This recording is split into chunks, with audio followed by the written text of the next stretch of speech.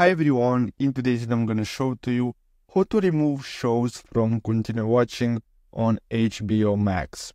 So the first step is to open HBO Max on your phone, and then what you'll have to do is simply scroll down and go to continue watching, and then simply tap on continue watching, and then here you'll have to tap on this pen icon in the right side of the screen, and then as you can see here, if you want, you can simply tap on the X button to remove a show from continue watching, or if you want, you can simply tap on clear all to remove all of them at once. So after you do that, you'll have to simply tap on done, and now if we go back, as you can see, it's simply gone.